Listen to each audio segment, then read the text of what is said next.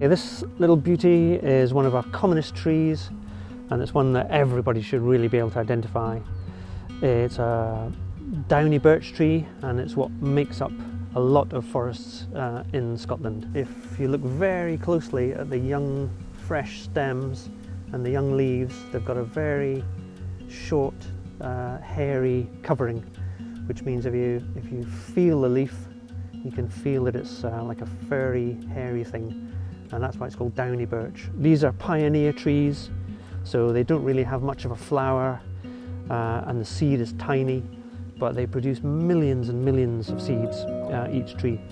That tells you that it's really just putting as much seed out there as it possibly can to try and get one or two away, and that's because most birch trees don't survive to adulthood.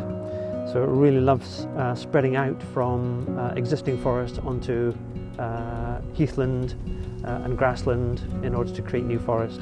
And it then starts to create the conditions, the soil conditions for other species to get going.